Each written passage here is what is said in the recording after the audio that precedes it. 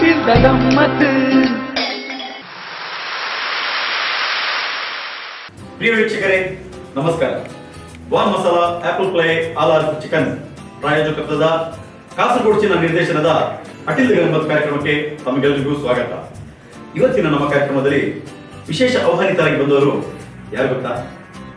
ಸಾಮಾಜಿಕ ಸಾಹಿತ್ಯಿಕ ಒಬ್ಬ ಕಲಾವಿದನಾಗಿ ಪತ್ರಕರ್ತನಾಗಿ ಸಮಾಜ ಸೇವೆಯಲ್ಲಿ ತನ್ನನ್ನೇ ತಾನೇ ತೊಡಗಿಸಿಕೊಂಡು ಮಕ್ಕಳನ್ನು ಕೆಲಸ ಮಾಡುವಂತ ಬೇರೆ ಬೇರೆ ರೀತಿಯಲ್ಲಿ ಬಹಳಷ್ಟು ಅದ್ಭುತವಾದ ಸಾಧನೆಯನ್ನು ಮಾಡಿದಂತಹ ಮೂಲತಃ ಪತ್ರಕರ್ತನಾಗಿರುವಂತಹ ಶ್ರೀನಿವಾಸನ್ ನಂದಗೋಪಾಲ್ ಹಾಗೂ ಅವರ ಧರ್ಮಪತ್ನಿ ಸಚಿತಾ ನಂದಗೋಪಾಲ್ ಇವರಿಬ್ಬರು ಕೂಡ ಜೊತೆಯಾಗಿ ನಮ್ಮ ಜೊತೆ ಇವತ್ತು ಅಡುಗೆ ಕಾರ್ಯಕ್ರಮದಲ್ಲಿ ಭಾಗವಹಿಸುತ್ತಿದ್ದಾರೆ.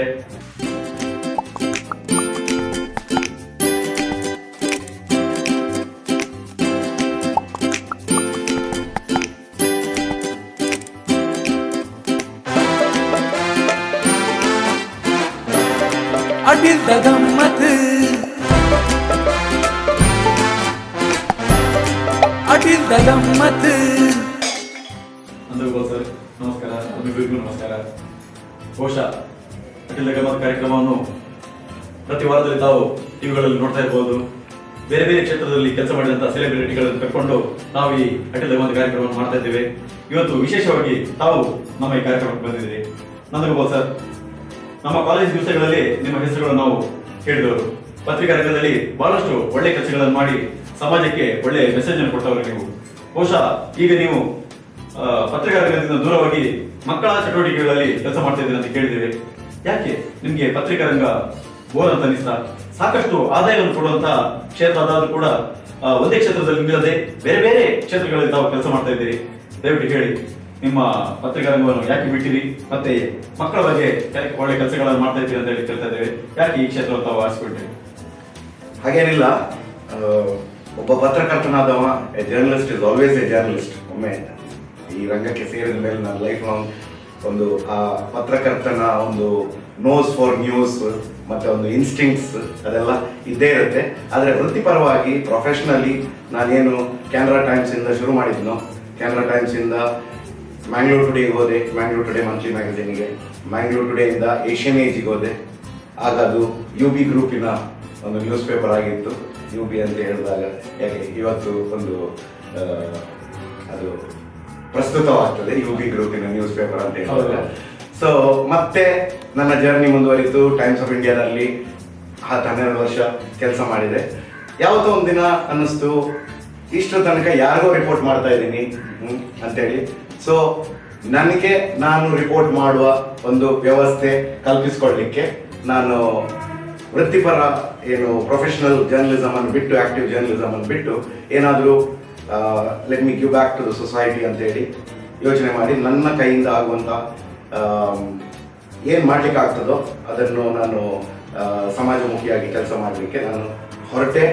ಗೊತ್ತಿರಲಿಲ್ಲ ಏನು ಮಾಡ್ತೇನೆ ಅಂತೇಳಿ. ಬಟ್ ನನ್ನ stint as a education correspondent times of ಇಂಡಿಯಾನಲ್ಲಿ education ಬಗ್ಗೆ ತುಂಬ ಒತ್ತು ಕೊಟ್ಟು ನಾನು ವರ್ಕ್ ಮಾಡಿದ್ರಿಂದ, ಬೆಂಗಳೂರಲ್ಲಿ ಕೂಡ ಎಜುಕೇಷನ್ ಬ್ಯೂರೋ ಅಲ್ಲಿ ಕೆಲಸ ಮಾಡಿದ್ರಿಂದ ಎಜುಕೇಷನ್ ರಿಲೇಟೆಡ್ ಆಕ್ಟಿವಿಟೀಸ್ ಅನ್ನು ಮಾಡಬೇಕಂತೇಳಿ ನಾವು ಹೊರಟ್ವಿ. ಅದೇ ರೀತಿ ನನ್ನ ಬ್ಯಾಕ್ಗ್ರೌಂಡ್, ನಾನು ಏಮ್ ಇನ್ಸೈಟ್ಸ್ ಪ್ರೊಫೆಸರ್ ಸನ್ನಿತರಪ್ಪನ್ ಅವರ ಏಮ್ ಇನ್ಸೈಟ್ಸ್ ಸಂಸ್ಥೆಯ ಮೂಲಕ ನಾನು ಬೆಳೆದು ಬಂದವ as a HR trainer, human resource development trainer. So ಅದೆಲ್ಲ ಸೇರಿ ಮಿಕ್ಸ್ ಆಗಿ ನಾವು ಮಕ್ಕಳಿಗೆ ಇವತ್ತು ಶಾಲೆಯಲ್ಲಿ ಮತ್ತೆ ಮನೆಯಲ್ಲಿ ಎರಡೂ ಕಡೆ ಫಾರ್ ಆಬ್ವಿಯಸ್ ರೀಸನ್ಸ್ ಏನು ಸಿಗ್ತಾ ಇಲ್ವೋ ಅದನ್ನು ಕೊಡುವ ಒಂದು ಪ್ರಯತ್ನ ನಾವು ಮಾಡ್ತಾ ಇದ್ದೇವೆ. ಒಂದು ಸೆಂಟರ್ ಫಾರ್ ಇಂಟಗ್ರೇಟೆಡ್ ಲರ್ನಿಂಗ್ ಎಂಬ ಸಂಸ್ಥೆಯನ್ನು ಹುಟ್ಟಾಕಿದ್ವಿ ಇಬ್ರು ಸೇರಿ. 5 ಮಕ್ಕಳಿಂದ ನಾವು ಒಂದು ಪ್ಯಾರಲಲ್ ಸ್ಕೂಲಿಂಗ್ ಅಂತ ಹೇಳಿ ಒಂದು ಕಾನ್ಸೆಪ್ಟ್ ಶುರು ಮಾಡಿದ್ವಿ. ಅದು ಮುಂದುವರೆದು ಸುಮಾರು ಆಕ್ಟಿವಿಟೀಸ್ ಅನ್ನು ಮಾಡಿಕೊಂಡು ಇವತ್ತು ನಾವೊಂದು 20,000 ಮಕ್ಕಳನ್ನು ನಾವು ಟಚ್ ಆಗಿದ್ದೇವೆ. ಹೌದಾ? ಸೊ ಇದು ಇನ್ನೂ ತುಂಬಾ ಕೆಲಸ ಬಾಕಿ ಇದೆ. ಇದು ಜಸ್ಟ್ ಒಂದು starting stages. Journey is a long way to. ಒಳ್ಳೆ ಕೆಲಸಕ್ಕೆ ಕೈ ಹಾಕಿದ್ರಿ ಮೇಡಮ್. ನೀವು ಕೂಡ ಬಹುಶಃ ಅಧ್ಯಾಪಕಿಯಾಗಿ ಇದ್ದುಕೊಂಡು ಈಗ ಗಂಡನ ಜೊತೆ ಅವ್ರಿಗೆ ಕೂಡ ಸಹಕಾರ ಮಾಡ್ತಾ ಇದ್ರಿ. ಯಾಕೆ ನಿಮ್ಗೆ ಕೂಡ ಆ ವೃತ್ತಿ ಸಾಕು ಅಂತ ಅನಿಸ್ತಾ? ಸಾಕು ಅಂತಲ್ಲ, ಇದು ಏನೋ ಒಂಥರ ಒಂದು ಸಂತೋಷದ ಒಂದು ಕಾರ್ಯ ಅಂತ ಅನಿಸಿತು ನಮಗೆ. ಯಾಕಂದ್ರೆ ಯಾವುದೋ ಒಂದು ಕೆಲಸದಲ್ಲಿ ಇದ್ದು ತಿಂಗಳ ಕೊನೆ ಹಂತದಲ್ಲಿ ಸಂಬಳ ತಗೊಂಡು ಆ ಒಂದು ಸ್ಯಾಟಿಸ್ಫ್ಯಾಕ್ಷನ್ ಅಂತ ನನಗೆ ಅನಿಸ್ತಾ ಇರಲಿಲ್ಲ. ಅದಕ್ಕೊಂದು ಏನೋ ಒಂದು ಬದಲಾವಣೆ ಮಾಡೋಣ, ನಮ್ಮ ಮಟ್ಟಿನಲ್ಲಿ ಸಣ್ಣ ಮಟ್ಟಿನಲ್ಲಿ ಅದು ಮಾಡೋಣ ಅಂತೇಳಿ ನಾವು ಮಕ್ಕಳೊಟ್ಟಿಗೆ ಕೆಲಸ ಮಾಡಲಿಕ್ಕೆ ಶುರು ಮಾಡಿದ್ವಿ. ಈಗ ಸಾಧಾರಣ ಒಂದು 6 ವರ್ಷದ ಬ್ರೇಕ್ನ ನಂತರ ನಾನು ಇತ್ತೀಚೆಗೆ ಒಂದು 8-9 ತಿಂಗಳಾಯಿತು ಎನಪಯ ಯೂನಿವರ್ಸಿಟಿಗೆ ನಾನು ಸೇರಿದ್ದೇನೆ. ನಾನು ಸೆಂಟರ್ ಫಾರ್ ಎಥಿಕ್ಸ್ ಅಂತೇಳಿ ಅಲ್ಲಿ ಫ್ಯಾಕಲ್ಟಿಯಾಗಿ ಕೆಲಸ ಮಾಡ್ತಾ ಇದ್ದೇನೆ. ಸುಮಾರು 9 ತಿಂಗಳ ಅಂತ ಬಂತು. ಅದರ ಜೊತೆ ಈಗ ಮಕ್ಕಳನ್ನು ಸಮಾಜಕ್ಕೆ ಮುಂದೆ ಯಾವ ರೀತಿ ಇರಬೇಕು ಅನ್ನುವಂಥದ್ದನ್ನು ನಿಮ್ಮ ಸಂಸ್ಥೆ ಮುಖಾಂತರ ಕೆಲಸ ಮಾಡೋದು. ನನ್ನ ಜೊತೆ ಅಲ್ಲ, ನಾನು ಅವರ ಜೊತೆ ಇದ್ದೇನೆ. ಯಾಕಂದ್ರೆ ಸೆಂಟರ್ ಫಾರ್ ಇಂಟಿಗ್ರೇಟೆಡ್ ಲರ್ನಿಂಗಿನ ನಿರ್ದೇಶಕಿ ಅವರ. ಸರಿ, ನಿಮ್ಮ ದೊಡ್ಡ ಗುಣ ಅದು. ನೀವು ಅವರೊಟ್ಟಿಗೆ ಇರೋದು ಹೇಳೋದು, ಅವರು ನಿಮ್ಮೊಟ್ಟಿಗೆ ಇರೋದು ಅಂತ ಹೇಳುವಂಥದ್ದು ಇರಲಿ, ಏನೇ ಇರಲಿ. ನಂದಗೋಪಾಲ್ ಸರ್, ನೀವು ಒಳ್ಳೆ ಒಬ್ಬ ಕಲಾವಿದ ಅಂತ ಕೂಡ ಕೇಳಿದ್ದೇವೆ. ನಾವು ನಾಟಕ ರಂಗಕ್ಕೆ ಬರುವ ಸಮಯದಲ್ಲಿ ನೀವು ಬಹುಶಃ ಚಟುವಟಿಕೆಗಳನ್ನು ಕಡಿಮೆ ಮಾಡಿದ್ರಿ. ಅದಕ್ಕೆ ಮೊದಲು ತುಂಬಾ ಕೆಲಸಗಳನ್ನು ಮಾಡಿದ್ದೀರಿ. ತಮಗೆ ಯಾವ ನಾಟಕದಲ್ಲಿ ಪಾತ್ರ ಮಾಡಿದ್ದೀರಿ? ಹಾಗೇನಿಲ್ಲ, ಕಾಲೇಜ್ ಟೈಮಲ್ಲಿ ಸುಮಾರು ಆಕ್ಟಿವಿಟೀಸ್ ಅಲ್ಲಿ ನಾವು ಇದ್ವಿ. ಸ್ಟಡೀಸ್ ಅನ್ನು ಬಿಟ್ಟು ಬೇರೆ ಎಲ್ಲ ಆಕ್ಟಿವಿಟೀಸ್ ಅಲ್ಲಿ ನನ್ನನ್ನು ತೊಡಗಿಸ್ಕೊಳ್ತಾ ಇದ್ದೆ.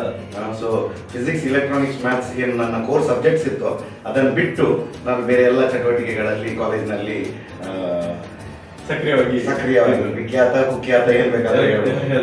ನಿಮ್ಮ ಪತ್ನಿ ಕೂಡ ಬಹುಶಃ ನಿಮ್ಮ ಮಾವನವರು ಏಕನಾಥ ಅವರು ಒಳ್ಳೆ ರಂಗದಲ್ಲಿ ಕೆಲಸ ಮಾಡಿದವರು, ಒಳ್ಳೆ ರೈಟರ್ ಕೂಡ. ನೀವು ಕೂಡ ಕಲಾವಿದೆಯಾಗಿ ಶಾಲೆ ಅಂದ್ರೆ ನಾನು ಬೊಕ್ಕಪಟ್ಟಣ ಶಾಲೆಯಲ್ಲಿ ಕನ್ನಡ ಮೀಡಿಯಂ ಅಂತ ಕಲಿತವರು 7ನೇ ಕ್ಲಾಸ್ ತನಕ. ಆಗ ನಮ್ಗೆ ಬಿಜಿಪಾಲ್ ಅವರು ಮಾಡಿದವರು.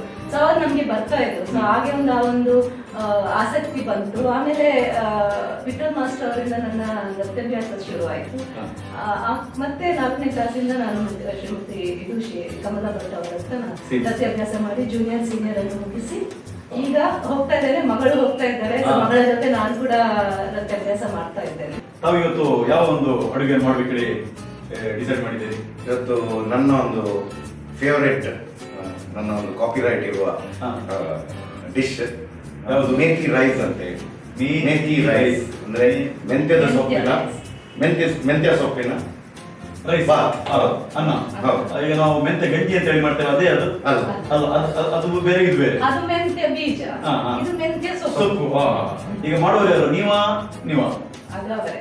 ಕಾಪಿರೈಟ್ ಅಂತ ಹೇಳಿದ್ರೆ. ಸರಿ. ಮನೆಯಲ್ಲಿ ಕೂಡ ಅಡಿಗೆ ಮಾಡುವವರು ನೀವೇ? ಮನೆಯಲ್ಲಿ ಕೆಲವೊಮ್ಮೆ ನಾವು ಇವತ್ತು ಬೆಳಿಗ್ಗೆ ಪೂರಿ ಬಾಜಿಯಲ್ಲಿ ಪೂರಿ ನನ್ನ ಕೈಯಿಂದ ಆದದ್ದು ಬ್ರೇಕ್ಫಾಸ್ಟಿಗೆ. ಹಾಗೆ ನಾವು ಪರಸ್ಪರ, ಮತ್ತೆ ಮುಖ್ಯವಾಗಿ I love cooking. Cooking is my hobby. ಏನೆಲ್ಲ ಎಕ್ಸ್ಪೆರಿಮೆಂಟ್ ಮಾಡ್ತಾ ಇರ್ತೇನೆ. ಹಾಗಾಗಿ ನಾವು ಕೂಡ ಬೆಳಿಗ್ಗೆ ಒಂದು ಸರಿ, ನೀವು ನಿಮ್ಮ ಅಡುಗೆ ಕೆಲಸವನ್ನು ಪ್ರಾರಂಭ ಮಾಡುವ. ಈ ಮೇಥಿ ರೈಸ್ಗೆ ಯಾವುದೆಲ್ಲ ಸಾಮಗ್ರಿಗಳನ್ನು ಬಳಸ್ತಾ ಇದ್ದೀರಿ? ಅದು ಹೆಸರು ಹೇಳಿದ ತರ ಅಂದ್ರೆ ಮೆಂತ್ಯ ಸೊಪ್ಪು, ಮೊದಲಿಗೆ ತುಪ್ಪ, ಸಾಸಿವೆ, ಕಡಲೆಬೇಳೆ, ಉದ್ದಿನಬೇಳೆ, ಚಟ್ನಿ ಪುಡಿ, ಉಪ್ಪು, ಪಲ್ಯದ ಪುಡಿ, ಅರಿಶಿನ, ನೆರಗಡಲೆ, ನೀರುಳ್ಳಿ, ಕೊತ್ತಂಬರಿ ಸೊಪ್ಪು, ಮತ್ತೆ ಕರಿಬೇವಿನ ಸೊಪ್ಪು, ಮತ್ತೆ ಮೆಣಸು, ಮತ್ತೆ ಅನ್ನ ಮೇಯ್ನ್. ಇಷ್ಟು ಸಾಮಗ್ರಿಗಳು ಈ ಒಂದು ಇದಕ್ಕೆ ಬೇಕಾಗ್ತದಲ್ವಾ? ಯಾವ್ದೆಲ್ಲ ಸಾಮಗ್ರಿ ಬೇಕಂತ ಹೇಳಿ ಹೇಳಿದ್ರಿ, ಹೇಗೆ ತಯಾರು ಮಾಡ್ತಾ ಇದ್ದೀರಿ? ಈಗ ಶುರು ಮಾಡೋಣ ಇಲ್ಲ ಫಸ್ಟ್ ವಿಧಾನವನ್ನು ಹೇಳಿ ಮತ್ತೆ ಶುರು ಮಾಡೋಣ? ಸರಿ, ವಿಧಾನವನ್ನು ಹೇಳಿ. ಮೊದಲನೇದಾಗಿ ನಾವು ಒಗ್ಗರಣೆ ಹಾಕೊಂಡು ಮತ್ತೆ ಏನೇನು ಇಂಗ್ರೀಡಿಯೆಂಟ್ಸ್ ಬೇಕು ಒಗ್ಗರಣೆ ಹಾಕೊಂಡು ಮತ್ತೆ ನಾವು ಇದನ್ನು ಶುರು ಮಾಡ್ತೇವೆ. ಸೊ ಫಸ್ಟಿಗೆ ತುಪ್ಪದಲ್ಲಿ ನಾವು ಒಗ್ಗರಣೆಯನ್ನು ಹಾಕಲಿಕ್ಕೆ ರೆಡಿ ಮಾಡ್ತೇವೆ. ನಂದಗೋಪಾಲ್ ಸರ್, ಮೆಂತ್ಯ ಸೊಪ್ಪು ಈಗ ಒಗ್ಗರಣೆ ಬೇಕಾದ ತುಪ್ಪ 2-3 ಸ್ಪೂನ್ ತುಪ್ಪ ಹಾಕಿ ಅದು ಬಿಸಿ ಹಾಕಬೇಕಲ್ವಾ? ಮತ್ತೆ ಅದರ ಜೊತೆನೆ ಒಗ್ಗರಣೆಗೆ ಸಾಸಿವೆ, ಕಡಲೆಬೇಳೆ. ಮನೆ ಹೆಂಗಸರು ನಿಮ್ಮನ್ನು ನೋಡಿ ಕಲಿಬೇಕು. ಹಾಗೆಲ್ಲ ಗಂಡಸರಿಗೂ ಒಂದು ಇಂಟ್ರೆಸ್ಟ್ ಬರಲಿ ಅಂತ. ಸರಿ, ನಿಮ್ಗೆ ಹೇಗೆ ಈ ಅಡುಗೆಯಲ್ಲಿ ಆಸಕ್ತಿ ಬಂತು? ನಮ್ದು ಮುಖ್ಯವಾಗಿ ಚಿಕ್ಕಂದಿನಿಂದನೇ ತಾಯಿ ಜೊತೆ ಮತ್ತೆ ಬೇರೆ ಬೇರೆ ಕಡೆಯಲ್ಲಿ ಇಂಡಿಪೆಂಡೆಂಟ್ ಆಗಿ ಇರುವ ಒಂದು ಆಪರ್ಚುನಿಟೀಸ್ ಇತ್ತು.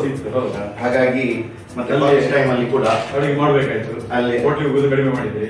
ಹೌದು, ಮನೆಯಲ್ಲಿ ವರ್ಷ ಮಾಡ್ತಾ ಮತ್ತೆ ತುಂಬಾ ಎಕ್ಸ್ಪೆರಿಮೆಂಟ್ ಮಾಡ್ತಾ ಇದ್ದೇನೆ. ಸ್ವಲ್ಪ ಅರಿಶಿನ, ಅದೇನು ಮೆಣಸು, ಬೇವಿನ ಸೊಪ್ಪು, ಕರಿಬೇವಿನ ಸೊಪ್ಪು ಮತ್ತೆ ಮೆಣಸಿನಕಾಯಿ.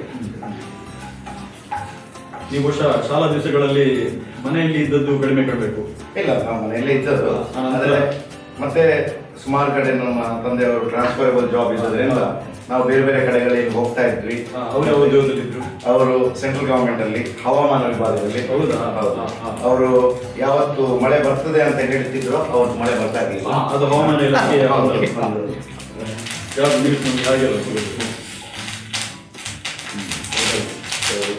ಆಗ್ತಾ ಇದೆ. ಹಾಗೆ ಮೆಣಸಿನಕಾಯಿ ಎರಡು ಮೆಣಸಿನಕಾಯಿ ಹಾಕಿ ಚೆನ್ನಾಗಿ ಹುರಿಬೇಕು. ಹೌದು, ಇದು ಸ್ವಲ್ಪ ಕೆಂಪಾದಾಗ ಕಡಲೆಕಾಯಿ, ನೆಲಗಡಲೆ. ನಾವು ಬೆಂಗಳೂರಲ್ಲಿ ಕಡಲೆಕಾಯಿ ಅಂತ ಹೇಳಿದ್ರೆ ನೆಲಗಡಲೆ ಅಂತ ಹೇಳ್ತೀವಿ. ಅದು ಕೂಡ ಚೆನ್ನಾಗಿ ಸ್ವಲ್ಪ ಗೋಲ್ಡನ್ ಕಲರ್ ಬಂದಾಗ ಮತ್ತೆ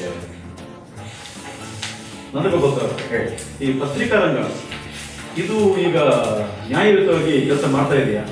ಯಾಕಂದ್ರೆ ಮೊದಲಿನ ಪತ್ರಿಕಾ ರಂಗದ ಶೈಲಿ ಬೇರೆ ಇತ್ತು. ಅವರು ಇದ್ದದನ್ನು ಸತ್ಯವಾಗಿ ಸಮಾಜಕ್ಕೆ ಹೇಳುವಂತ ಕೆಲಸ ಮಾಡ್ತಾ ಇದ್ರು. ನೀವು ಇನ್ನೂ ಪತ್ರಿಕಾ ರಂಗ ಅಂತಾನೆ ಹೇಳ್ತಾ ಇದ್ದೀರಾ, ಆದ್ರೆ ಅದು ಪತ್ರಿಕಾ ರಂಗವಾಗಿ ಉಳಿದಿಲ್ಲ. ಇದು ಪತ್ರಿಕೋದ್ಯಮ ಆಗಿರೋದ್ರಿಂದ ರಂಗ ಬೇರೆ, ಉದ್ಯಮ ಬೇರೆ. ಹಾಗಾಗಿ ನ್ಯಾಚುರಲಿ ಉದ್ಯಮ ಅಂತ ಹೇಳಿದ ಕೂಡಲೇ ಅದೊಂದು ಪ್ರಾಫಿಟ್ ಓರಿಯೆಂಟೆಡ್, ವಿಷನ್ ಮತ್ತೆ ಮಿಷನ್ ಓರಿಯೆಂಟೆಡ್ ಆಗೋದಿಲ್ಲ. ಯಾಕಂದ್ರೆ ಮಾಧ್ಯಮಗಳು ಈಗ ಒಂದು ಸಣ್ಣ ವಿಷಯ ಕೂಡ ತುಂಬಾ ಹೈಲೈಟ್ ಮಾಡಿ ಒಂಥರ ಸಮಾಜದಲ್ಲಿ ಜನರು ಅದರ ಬಗ್ಗೆ ವಿಷಯ ಸಣ್ಣಿದ್ರು ಕೂಡ ಜನರು ಅದರಲ್ಲಿ ತೊಡಗಿಸಿಕೊಳ್ಳುವಂತ ಕೆಲಸವನ್ನು ಮಾಡ್ತದೆ. ಏನ್ ಮಾಡ್ಬೇಕು ಅದನ್ನು ಮಾಡ್ತಾ ಇಲ್ಲ ಅಂತ ಹೇಳಿ ನಿಮ್ಗೆ ಅನ್ಸುದಿಲ್ವಾ? ಅಂದ್ರೆ ಈಗ ಏನಾಗಿದೆ ಅಂದ್ರೆ ಎರಡು ವಿಷಯ ಇದೆ. ಒಂದು ಸೆನ್ಸಿಟಿವಿಟಿ, ಒಂದು ಸೆನ್ಸಿಟಿವಿಟಿ ಮತ್ತೆ ಸೆನ್ಸಿಬಿಲಿಟಿ, ಮತ್ತೊಂದು ಸೆನ್ಸೇಷನಲ್ ಅಂತ. ಸೊ ಸೆನ್ಸಿಟಿವಿಟಿ ಮತ್ತೆ ಸೆನ್ಸಿಬಿಲಿಟಿ ಈಗ ಸೆಲ್ ಆಗೋದಿಲ್ಲ, ಸೆನ್ಸೇಷನ್ ಸೆಲ್ ಆಗ್ತದೆ. ಹಾಗಾಗಿ ನಿಮ್ಗೆ ಈಗ ರೀಡರ್ಶಿಪ್ ಬೇಕು, ವ್ಯೂವರ್ಶಿಪ್ ಬೇಕು, TRP ಬೇಕು ಅಂತ ಹೇಳಿದ್ರೆ ನೀವು ಸ್ವಲ್ಪ ಸೆನ್ಸೇಷನ್ ಮಾಡಿದ್ರೇನೆ ಇದಾಗುತ್ತೆ. ಸೊ ಅಂತ ಇದರಲ್ಲಿ ಪ್ರಾಫಿಟ್ ಓರಿಯೆಂಟೆಡ್ ಸಿಚುವೇಶನ್ ಅಲ್ಲಿ ನಾವು ಜಾಸ್ತಿ ಏನೋ ಎಕ್ಸ್ಪೆಕ್ಟ್ ಮಾಡಕ್ ಆಗೋದಿಲ್ಲ. ಆದರೂ ನಾನು ಇವತ್ತಿಗೂ ಪತ್ರಿಕಾ ರಂಗವನ್ನು ಬಿಟ್ಕೊಡೋದಿಲ್ಲ. ಇದ್ದ ಸ್ಪೇಸ್ ಅಲ್ಲಿ ಏನೋ ಒಂದು ನಡೀತಾ ಇದೆ. ಪತ್ರಿಕಾ ರಂಗ ಇರೋದ್ರಿಂದ ನಾನು 100% ಕರೆಕ್ಟ್ ಆಗಿದೆ ಅಂತ ಹೇಳೋದಿಲ್ಲ, 60% ಆಗಿರ್ಬೋದು. ಆದರೆ ಆ 40% ಅಲ್ಲಿ ಸಮಾಜಕ್ಕೆ ಬೇಕಾದ ಸ್ವಲ್ಪ ಮಟ್ಟಿಗೆ ಇದು ಸಮಾಜಮುಖಿಯಾಗಿ ಕೆಲಸ ಮಾಡ್ತಾ ಇದೆ ಅಂತ ನನ್ನ ಅನಿಸಿಕೆ. ಆದರೆ I am not to happy. But ಇವತ್ತಿನ ಚೇಂಜ್ ಸಿಚುವೇಶನ್ ಅಲ್ಲಿ ಅದನ್ನು ಮಾಡಬೇಕಾದ್ರೆ ಹಾಗೆ ವ್ಯವಸ್ಥೆ ಆ ರೀತಿ ಇದೆ. ಯಾಕಂದ್ರೆ ನಾನು ಮೊದಲು ಎಲ್ಲರೂ ಹೇಳ್ತಾರೆ, ನೀವು ಇದನ್ನು ಬರೆಯುವುದಿಲ್ಲ, ಅದನ್ನು ಬರೆಯುವುದಿಲ್ಲ, ನೀವು ಯಾವ ಟೈಪ್ ಬರೆಯೋದು ರಿಪೋರ್ಟರ್ ಅಂತ ಹೇಳಿ. ರಿಪೋರ್ಟರ್ ಕೈಯಲ್ಲಿ ಏನೂ ಇಲ್ಲ ಆಕ್ಚುಲಿ. ಎಲ್ಲ ಇರೋದು ಎಡಿಟರ್ ಕೈಯಲ್ಲಿ. ಎಡಿಟರ್ ಓನರ್ ಕೈಯಲ್ಲಿ ಇದ್ದಾರೆ. ಓನರ್ ಇನ್ನೂ ಯಾವುದೋ ಒಂದು ಕಾರ್ಪೊರೇಟ್ ಮತ್ತೆ ಪೊಲಿಟಿಕಲ್ ಇದರಲ್ಲಿ ಇರ್ತಾರೆ. ಸೊ ಹಾಗಾಗಿ ಸಿಚುವೇಶನ್ ಇವತ್ತು ಮೊದಲಿನಂತೆ ಇಲ್ಲ. ಅದು ಸ್ವಲ್ಪ ಪ್ರಯಾಸದಿಂದ ಮೆಂತ್ಯ ಸೊಪ್ಪನ್ನು ಹಾಕಿ ಸ್ವಲ್ಪ ಬಾಡಿಸಬೇಕು. ಅದು ಅದರ ತುಪ್ಪದೊಟ್ಟಿಗೆ ಅದು ಕೂಡ ಬೈ ಆಗ್ತದೆ. ಮತ್ತೆ ಅದರದ್ದೇ ನೀರು ಬಿಟ್ಕೊಳ್ತದೆ. ಸೊ ಅದಕ್ಕೆ ನೀರು ಹಾಕ್ಬೇಕಂತ. ಸೊಪ್ಪನ್ನು ಮೊದಲು ನೀರಲ್ಲಿ ಹಾಕಿಕೊಳ್ಬೇಕಲ್ವಾ? ಅಲ್ಲ, ಸೊಪ್ಪನ್ನು ನಾವು ತೊಳೆದಿಟ್ಟು ಉಪ್ಪು ಹಾಕಿದ್ರೆ ಅದರದ್ದೇ ನೀರು ಬಿಟ್ಕೊಂಡು ಅದೇ. ಸತ್ಕರ್ ನೀವು ಭರತನಾಟ್ಯವನ್ನು ಯಾವ ವರ್ಷದಿಂದ ಆರಂಭ ಮಾಡಿದ್ದೆ? ಸಣ್ಣ ಪ್ರಾಯದಲ್ಲಿ ಅಥವಾ? ಅದೇ ನಾನು ಮೊದಲೇ ಹೇಳಿದಾಗೆ ನಾನು ಶಾಲೆಯಲ್ಲಿ ವಿದ್ಯಾಲಯದಲ್ಲಿ ಮಾಡ್ತಾರೆ. ಮತ್ತು 4ನೇ ಕ್ಲಾಸಿಂದ ಶ್ರೀಮತಿ ಕಮಲಾ ಭಟ್ ಅವರ ಶಿಷ್ಯೆಯಾಗಿ ಇಂದಿಗೂ ಕೂಡ ಶಿಷ್ಯೆಯಾಗಿದ್ದು ನಂದು ಗೋಪಾಲ್ ಅವರಿಂದ ಸಂಪೂರ್ಣ ಸಹಕಾರ ಸಿಕ್ಕಿತು. ಹಾಗಾಗಿ ಟೀಚರ್ ಹತ್ರ ಹೇಳಿದೆ ನಾನು ಕೂಡ ಸೀನಿಯರ್ ಮುಗಿಸ್ತೇನೆ ಟೀಚರ್ ಅಂತ ಹೇಳಿ. ಹಾಗಾಗಿ 2 ತಿಂಗಳ ಅಭ್ಯಾಸದಲ್ಲಿ ಸೀನಿಯರ್ ಡಿಸ್ಟಿಂಕ್ಷನ್ ಅಲ್ಲಿ ಪಾಸ್ ಮಾಡಿದ್ದೇನೆ. ಕೆಂಪಾಗಿದೆ ಕಡ್ಲೆ ಕೆಂಪಾಗಿದೆ, ಬಹಳ ಕೆಂಪಿ ಬೈತಾರ್ರಿ. ಈಗ ಸಾಧಾರಣ ರೆಡಿ ಆಗ್ತಾ ಉಂಟು. ಸ್ವಲ್ಪ ಉಪ್ಪು ಹಾಕಿ ಮತ್ತೆ ಟೇಸ್ಟ್ ನೋಡುವ. ಸ್ವಲ್ಪ ಈಗ ನಾವು ಜನರಲಿ ಫಸ್ಟಿಗೆ ಸ್ವಲ್ಪ ಇದನ್ನು ಟೇಸ್ಟ್ ಮಾಡಬೇಕು. ಸ್ವಲ್ಪನೇ ಉಪ್ಪು ಹಾಕಿದ್ರೆ ಒಳ್ಳೇದು, ಹೆಲ್ತ್ಗೂ ಒಳ್ಳೇದು, ರುಚಿಗೂ ರುಚಿ ಇದು. ಸೊ ಉಪ್ಪಲ್ಲಿ ಸಾಧಾರಣ ಒಂದು 2-3 ನಿಮಿಷ ಬೇಯ್ತದೆ. ಬೆಂದು ಈಗೇನು ಮನೆಯಲ್ಲಿ ಸಾಧಾರಣ ಮಾಡ್ತಾ ಇರ್ತೀರಾ? ಹೌದು, ಬೇರೆ ಬೇರೆ ರೀತಿಯಲ್ಲಿ ಟಿಫಿನಿಗೆಲ್ಲ ಕೊಂಡೋಗ್ಲಿಕ್ಕೆ ಇದು ಬೆಸ್ಟ್, ಬೇಗ ಆಗ್ತದೆ, ಮತ್ತೆ ಹೆಲ್ದಿ ಕೂಡ, ಟೇಸ್ಟಿ ಕೂಡ. ಮತ್ತೆ ಇದರದ್ದು ಸ್ಪೆಷಲ್ ಫ್ಲೇವರ್ ಬರುದು ಚಟ್ನಿ ಪುಡಿ. ಚಟ್ನಿ ಪುಡಿ, ಪಲ್ಯದ ಪುಡಿ. ಇದು ಚಟ್ನಿ ಪುಡಿ ಅಂದ್ರೆ ನಾವು ಸಾಧಾರಣ ಮನೆಯಲ್ಲಿ ಯಾವುದೇ ಪುಡಿಗಳನ್ನು, ರಸಂ ಪುಡಿ ಆಗಲಿ, ಸಾಂಬಾರ್ ಪುಡಿ ಆಗಲಿ, ಚಟ್ನಿ ಪುಡಿ ಎಲ್ಲ ಅಂಗಡಿಯಿಂದ ತಗೊಂಡು ಬರುವ ಯಾವುದೇ ಇದಿಲ್ಲ. ಎಲ್ಲ ಮನೆಯಲ್ಲಿ ಇದು ತಮಿಳ್ ಸ್ಟೈಲ್ ಅಲ್ಲಿ, ಬ್ಯಾಂಗ್ಳೂರು ಮನೆಯಲ್ಲಿ ಏನಾಗಿದೆ ಮಂಗಳೂರು ಮತ್ತೆ ತಮಿಳ್ ಮಿಕ್ಸ್ ಆಗಿದೆ. ಸೊ ಇದು ಚಟ್ನಿ ಪುಡಿ ಅಂದ್ರೆ ನಾವು ಯಾವುದೇ ಈಗ ಚಪಾತಿಗಾಗಲಿ ದೋಸೆಗಾಗಲಿ ಚಟ್ನಿ ಪುಡಿ ಜೊತೆ ಸ್ವಲ್ಪ ಎಣ್ಣೆ ಮಿಕ್ಸ್ ಮಾಡಿದ್ರೆ ಅದು ಚಟ್ನಿ ಆಗ್ತದೆ. ಸೊ ಅದಕ್ಕೆ ಚಟ್ನಿ ಪುಡಿ ಅಂತೇಳಿ. So instant chutney. So ready ಇರ್ತದೆ. ನೀವು ಸ್ವಲ್ಪ ಕರ್ಡ್ಸ್ ಹಾಕೊಳ್ಬೋದು, ಸ್ವಲ್ಪ ತುಪ್ಪ ಹಾಕೊಳ್ಬೋದು, ಏನ್ ಬೇಕಾದ್ರೂ ಹಾಕಿ ಮಿಕ್ಸ್ ಮಾಡಿ ಚಪಾತಿ ಜೊತೆ ತಿನ್ಬೋದು, ದೋಸೆ ಜೊತೆ, ಇಡ್ಲಿ ಜೊತೆ ತಿನ್ಬೋದು. ಸೊ ಇದು ಜಸ್ಟ್ ಒಂದು ಫ್ಲೇವರಿಗೋಸ್ಕರ ಚಟ್ನಿ ಪುಡಿ. ಸೊ ಇದು ಚಟ್ನಿ ಪುಡಿ ಮತ್ತೆ ಪಲ್ಯದ ಪುಡಿ, ಇದೆರಡು ಬೇರೆ ಬೇರೆ. ಹೌದು. ಇದ್ಯಾವುದು ಪುಡಿ? ಇದು ಪಲ್ಯದ ಪುಡಿ. ಹೌದು. ಇದು ಕೂಡ ಮನೆಯಲ್ಲಿ ತಯಾರು ಮಾಡೋದು. ಇದು ಕೂಡ ಮನೆಯಲ್ಲಿ ತಯಾರು ಮಾಡೋದು. ಇದು ಮನೆಯಲ್ಲಿ ಅಂದ್ರೆ ಇದು 1 ಕಪ್ ಉದ್ದಿನ ಬೇಳೆಗೆ 1 ಕಪ್ ಕಡಲೆಬೇಳೆ ಮತ್ತೆ ಕೊತ್ತಂಬರಿ ಹಾಕಿ ಅದು ಪಲ್ಯದ ಪುಡಿ. ಪಲ್ಯ. ಸೊ ನಮ್ಗೆ ಪಲ್ಯಕ್ಕೆ ಬೇರೆ ಅದನ್ನೇ ಯೂಸ್ ಮಾಡುದು. ಪಲ್ಯಕ್ಕೆ ಸಾಂಬಾರಿಗೆ ಅದನ್ನ ಯೂಸ್ ಮಾಡಬಹುದು. ಸಾಂಬಾರ್ ಪುಡಿ ಅಂತ ಹೇಳಿ ಅಂಗಡಿಯಲ್ಲಿ ಸಿಗ್ತದ. ಇದು ಹೋಮ್ ಮೇಡ್ ಸಾಂಬಾರ್ ಪುಡಿ. ಸೊ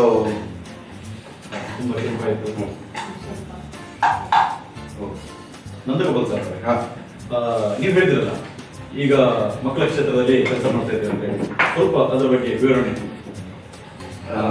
ಬೇಸಿಕಲಿ ನಾನು ಹೇಳಿದಾಗೆ ನಾವು ಸಾಧಾರಣ ನೋಡ್ತಾ ಇದ್ದೇವೆ ಸ್ಕೂಲಿಂಗಲ್ಲಿ ಒಂದು ಸಿಸ್ಟಮ್ ನಲ್ಲಿ ಏನೋ ಒಂದು ದೋಷ ಕಾಣ್ತಾ ಇದೆ. ಅದು ನಾನು ಡೈರೆಕ್ಟ್ ಆಗಿ ಕಮೆಂಟ್ ಮಾಡೋದಾದ್ರೆ 84-85 ಅಲ್ಲಿ ಒಂದು ಎಜುಕೇಶನ್ ಕಮಿಟಿ ಆಗಿತ್ತು. ಅಲ್ಲಿ ಅವರು ರಿಪೋರ್ಟ್ ಬರೆಯುವಾಗ is no education better than present education ಅಂತ ಕ್ವೆಶನ್ ಮಾಡಿದ್ರು. ಅಂದ್ರೆ ಇವತ್ತಿನ ಎಜುಕೇಶನ್ಗಿಂತ ಎಜುಕೇಶನ್ ಇಲ್ಲದೆ ಇರೋದು ಒಳ್ಳೇದಾ ಅಂತೇಳಿ ಆ ಮಟ್ಟಕ್ಕೆ ಎಜುಕೇಶನ್ ಈಗ ವ್ಯವಸ್ಥೆ ಆಗಿದೆ. ಇವತ್ತು ಮಕ್ಕಳನ್ನು ಕೇಳಿದ್ರೆ why do you go to study ಅಂತ, why do you go to school ಅಂತ ಕೇಳಿದ್ರೆ ಅವರು ಸ್ಟಡಿ ಅಂತಾರೆ. ಸೊ ಈ ಸ್ಟಡೀಸಿನ ಪ್ರೋಸೆಸ್ ಅಲ್ಲಿ ಲರ್ನಿಂಗ್ ಇಲ್ಲ. ಸೊ ಅವ್ರು ಕಲಿತಾ ಇಲ್ಲ, ಅವ್ರು ಬರೀ ಸ್ಟಡೀಸ್ಗೆ ಎಕ್ಸಾಮಿಗೋಸ್ಕರ ಓದ್ತಾ ಇದ್ದಾರೆ, ಮತ್ತೆ ಕಲಿತಾ ಇಲ್ಲ. ಸೊ ಇಲ್ಲಿ ಕಲಿಯುವ ಒಂದು ಪ್ರವೃತ್ತಿ ಮತ್ತೆ ಕಲಿಯುವುದು ನಾವು life long. Learning is for life long. ಈಗ ನಾವು ಹೋದ ವರ್ಷ ಏನು ಎಕ್ಸಾಮಿಗೆ ಓದಿದ್ದೀವೋ ನೆಕ್ಸ್ಟ್ ಇಯರ್ ಎಕ್ಸಾಮ್ ಆದ್ಮೇಲೆ ನೆಕ್ಸ್ಟ್ ಇಯರ್ ನಾವು ಮರ್ತೋಗ್ತೀವಿ. ಆದರೆ ಒಂದು ಸೈಕ್ಲಿಂಗ್ ನಾವು ಏನು ಕಲಿತೀವೋ ಅದು 50 ವರ್ಷ ನಂತರವೂ ಸೈಕಲ್ ಮುಟ್ಟದೇ ಇದ್ರೂ ನಮ್ಗೆ ಸೈಕ್ಲಿಂಗ್ ಮಾಡಕ್ಕಾಗಲ್ಲ. So studies R for exams, learning is for life. Nandagopal ಈಗ ನಾವು ರೆಡಿ ಆಗಿದೆ. ನೆಕ್ಸ್ಟ್ ರೈಸ್ ಹಾಕಿ ನಾವು ರೈಸ್ ಆದಷ್ಟು ಉದುರುದ್ರಾಗಿದ್ರೆ ಅದು ಒಳ್ಳೆ ರೀತಿಯಲ್ಲಿ ಮಿಕ್ಸ್ ಆಗ್ತದೆ. ಸೊ ಕುಕ್ಕರ್ ಅಲ್ಲಿ ಇದು ಎಷ್ಟು ವಿಸಿಲ್ ಇರಬೇಕು? ರೈಸ್ ವೈಟ್ ರೈಸ್ ಇದು ವೈಟ್ ರೈಸ್ ಬಿಳಿ ವೈಟ್ ರೈಸ್. ಸೊ ಇದನ್ನು ಒಳ್ಳೆ ರೀತಿಯಲ್ಲಿ ಪ್ರಿಯ ವೀಕ್ಷಕರೇ, ಮಾತಾಡ್ತಾ ಇದ್ದ ಹಾಗೆ ವೀಟ್ ರೈಸ್ ಕೂಡ ರೆಡಿಯಾಗಿದೆ. ನಂದಗೋಪಾಲ್ ಸರ್ ಅವರೇ, ತಾವು ಅವಕಾಶ ಕೊಟ್ಟರೆ ಸ್ವಲ್ಪ ನನಗೆ. ಸೊ ಅದೇ ಗಾರ್ನಿಶಿಂಗಿಗೆ ಸ್ವಲ್ಪ ಕೊತ್ತಂಬರಿ ಸ್ವಲ್ಪ ಹಾಕಿ ಅದರದೊಂದು ಫ್ಲೇವರ್ ಜೊತೆ ಬಂದರೆ ನನಗೆ ಕಂಪ್ಲೀಟ್ ಆಗಿದೆ ಅಂತೇಳಿ ಅರ್ಥ. ಸೊ ಇದು ಭಾಳ ಪರಿಮಳ ಬರ್ತಾ ಇದೆ. ಸೊ ಬಿಸಿ ಉಂಟಲ್ಲ? Super super. ನೀವು ತಿಂದು ನೋಡಿ, ನೀವು ಮಾಡ್ತಾ ಇದ್ದೀರಲ್ಲ. ಮೆಂತ್ಯ ಸೊಪ್ಪಿನ ಬಾತ್ ಬೇಕಾಗುವ ಸಾಮಗ್ರಿಗಳು: ಬಾಸ್ಮತಿ ಅಕ್ಕಿ ಅಥವಾ ಸೋನಾ ಮಸೂರಿ ಅಕ್ಕಿ 2 ಕಪ್, ಮೆಂತ್ಯ ಸೊಪ್ಪು 2 ಕಪ್, ಹಸಿಮೆಣಸಿನಕಾಯಿ 3, ಈರುಳ್ಳಿ 3, ಸಾಸಿವೆ 1 ಚಮಚ, ಉದ್ದಿನಬೇಳೆ 1 ಚಮಚ, ಕಡಲೆಬೇಳೆ 1 ಚಮಚ, ನೆಲಕಡಲೆ 1 ಹಿಡಿ, ಕರಿಬೇವು ಸೊಪ್ಪು, ರುಚಿಗೆ ತಕ್ಕಷ್ಟು ಉಪ್ಪು, ತುಪ್ಪ 2 ಚಮಚ, ಪಲ್ಯದ ಪುಡಿ 3 ಚಮಚ, ಚಟ್ನಿ ಪುಡಿ 3 ಚಮಚ, ಕೊತ್ತಂಬರಿ ಸೊಪ್ಪು. ಮಾಡುವ ವಿಧಾನ: 2 ಚಮಚ ತುಪ್ಪವನ್ನು ಬಾಣಲೆಯಲ್ಲಿ ಹಾಕಿ ಕಾಯಿಸಬೇಕು. ಅದಕ್ಕೆ ಸಾಸಿವೆ, ಕಡಲೆಬೇಳೆ, ಉದ್ದಿನ ಬೇಳೆ ಹಾಕಿ ಬಿಸಿ ಮಾಡಬೇಕು. ಸ್ವಲ್ಪ ನೆಲಗಡಲೆ ಹಾಕಬೇಕು. ನಂತರ ಹೆಚ್ಚಿದ ನೀರುಳ್ಳಿಯನ್ನ ಹಾಕಿ ಕಟ್ ಮಾಡಿದ ಮೆಂತ್ಯ ಸೊಪ್ಪನ್ನು ಹಾಕಿ ಬೇಯಿಸಬೇಕು. ಬೆಂದ ನಂತರ ಚಟ್ನಿ ಪುಡಿ, ಪಲ್ಯದ ಪುಡಿ, ಉಪ್ಪು ಹಾಕಿ 5 ನಿಮಿಷ ಬೇಯಿಸಬೇಕು. ನಂತರ ಬೆಂದ ಅನ್ನ ಹಾಕಿ ಚೆನ್ನಾಗಿ ಕಲಸಬೇಕು. ಅದಕ್ಕೆ ಕೊತ್ತಂಬರಿ ಸೊಪ್ಪು ಹಾಕಿ 5 ನಿಮಿಷ ಮುಚ್ಚಿಡಬೇಕು. ಈಗ ಮೆಂತ್ಯ ಸೊಪ್ಪಿನ ಬಾತ್ ಸವಿಯಲು ಸಿದ್ಧ. ನಂದಗೋಪಾಲ್ ಸರ್, ನಿಮ್ ಜೊತೆ ನಿಮ್ಮ ಮಗಳು ಕೂಡ ಬಂದಿದ್ದಾರೆ ಹೇಳಿ ಗೊತ್ತಾಯ್ತು. ದಯವಿಟ್ಟು ಅವಳನ್ನು ನಮ್ಮ ಕಾರ್ಯಕ್ರಮಕ್ಕೆ ಕರೆಯೋಣ. ಏನ್ ಹೆಸರು? ಪ್ರಕೃತಿ. ಆಹಾ, ಬಹಳ ಒಳ್ಳೆ ಹೆಸರು. ಏನ್ ಮಾಡ್ಕೊಂಡಿದ್ದಾರೆ? ಪ್ರಕೃತಿ ಈಗ UKG ಅಲ್ಲಿ ಇದ್ದಾಳೆ. ಕೆನರಾ ಹೈಯರ್ ಪ್ರೈಮರಿ ಸ್ಕೂಲ್ ನಲ್ಲಿ UKG ಹೋಗ್ತಾ ಇದ್ದಾಳೆ. ಅದರ ಜೊತೆ ವಿದುಷಿ ಕಮಲಾ ಭಟ್ ಅವರ ಜೊತೆ ಭರತನಾಟ್ಯ, ಅರುಣಾ ಸರಸ್ವತಿ ಅವರ ಜೊತೆ ಸಂಗೀತ, ಮತ್ತೆ ಶಿವಾನಂದ್ ಗಟ್ಟಿ ಅವರ ಜೊತೆ ಸ್ವಿಮ್ಮಿಂಗ್, ಇದೆಲ್ಲ ಮಾಡಿಕೊಂಡು ಆರಾಮಲ್ಲಿದ್ದಾರೆ.